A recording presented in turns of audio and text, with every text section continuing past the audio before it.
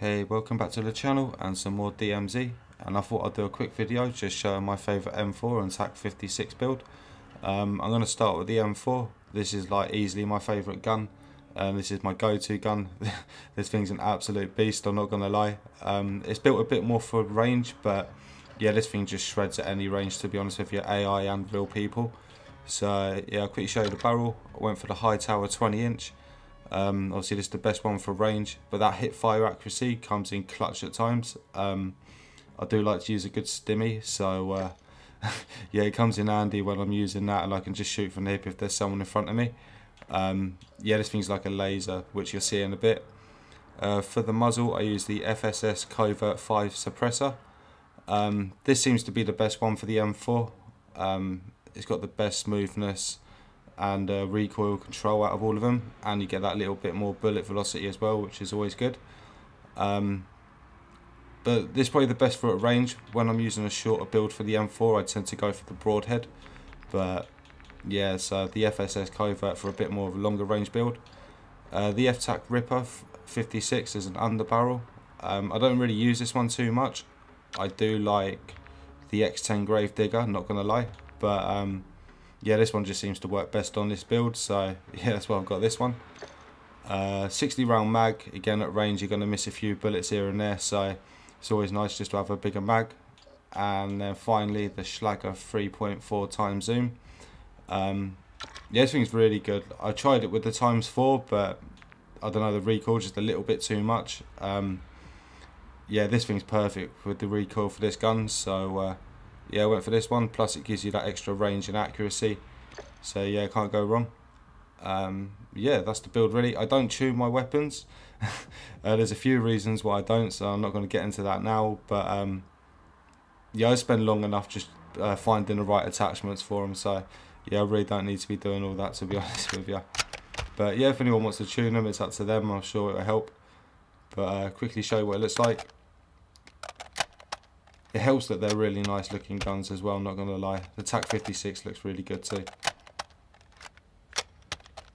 And yeah, let's go test it out. This thing's an absolute laser, especially at these short to mid ranges.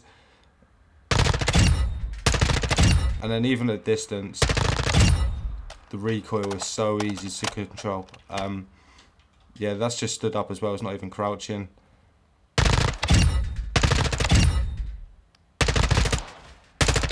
But yeah, you aim for the head, and yeah, they're going down like a sack of shit, not gonna lie. But yeah, you take down anyone tier 3s, they go down in a few bullets. If you get all headshots, the Juggernaut you can do in like half a clip. So, like I say, just aim for the head, and yeah, they go down. And then for a little bit more, I do like to mantle. I do think mantleing's underrated, especially in like DMZ and that. I get it why it's annoying in multiplayer, but yeah, this thing literally turns into a laser when you're mounted.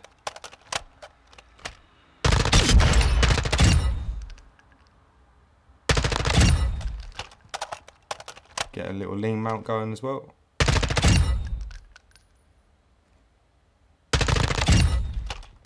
But yeah, I love this gun. So I'm going to show the TAQ-56 as well, but yeah, this thing's just as good as that at close range.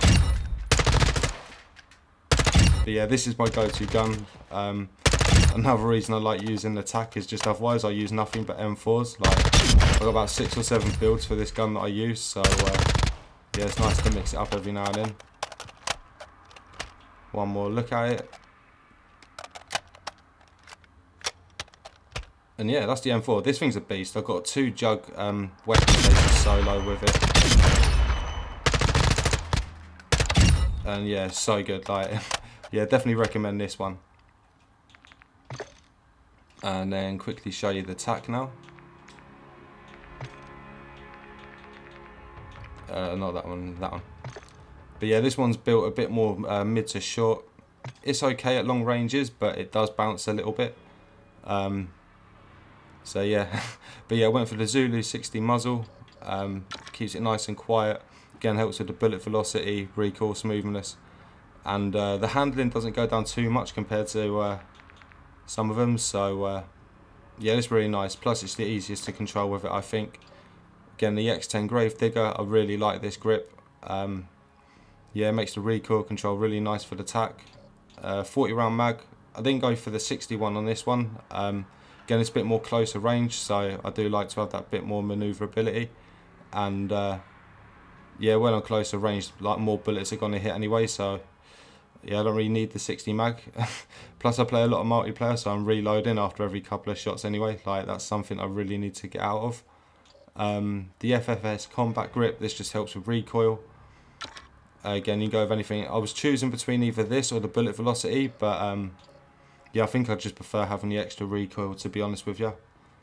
And then finally for the sight, I got the MW2 V4. Again, I don't really use this one, but it seems to work really nice with this build and this gun. The other op that I do use for this one is the Corio. There it is, the Corio REX Pro. It's a really nice sight as well, but yeah, it seems to have a bit more luck with this one, so yeah, I went for the AIM V4. Quickly show you what it's like. Again, not quite as good as the M4, but this is a really nice gun at close and mid-range. And again, it looks really nice. Might even look a little bit better than the M4, I'm not too sure.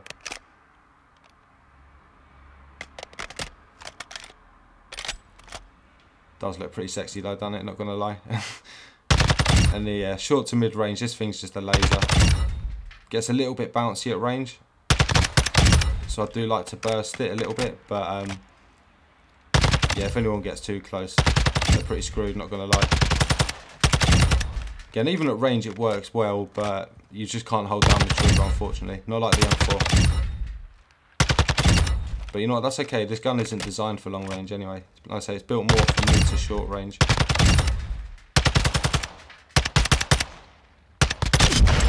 Nice headshot on the end line. Right, quick mantle. Again, just a bit of a laser. Gets a little bit bouncy at distance, but still pretty controllable. That was quite nice actually. Again, mounting's underrated. Like, I don't see enough people doing it, which is good because I'll probably die more to it. But yeah, especially when someone's at range, like, it really helps with that recoil control.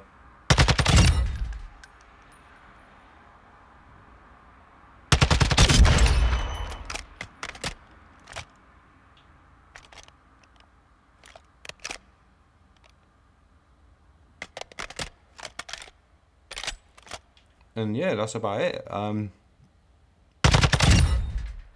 probably use them in games at some point. You'll probably see that M4 quite a lot. Like I say, that is my go-to gun.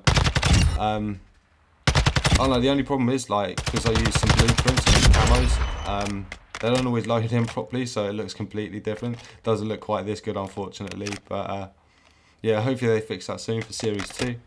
Like I said, I don't use this one as much as I would like. Hopefully this thing should be an absolute beast in the Ashika map that's going to be coming out in, I think it's about, what, 14 days now. So yeah, I can't wait for that test that's gone out on that.